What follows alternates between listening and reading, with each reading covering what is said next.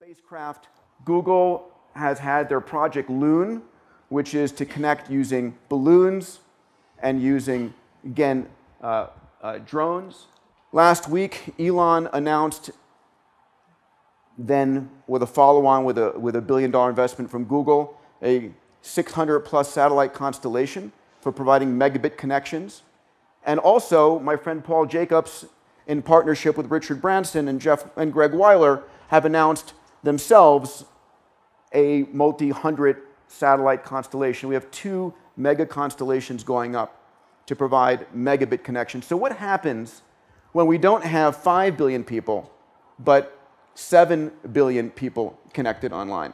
These 3 to 5 billion new consumers, if they're not your customer, they're your customer's customers. And they represent tens of trillions of dollars coming online. But they also represent one of the greatest eras of innovation ever.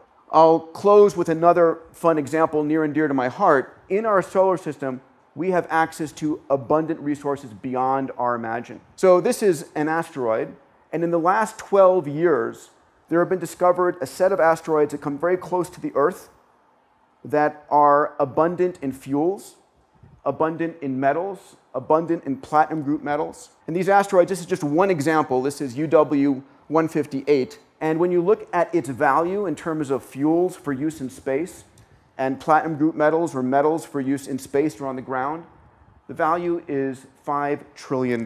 We're living in a world where I believe there is little we cannot accomplish. That we're heading towards a world where entrepreneurs can transform and solve grand challenges.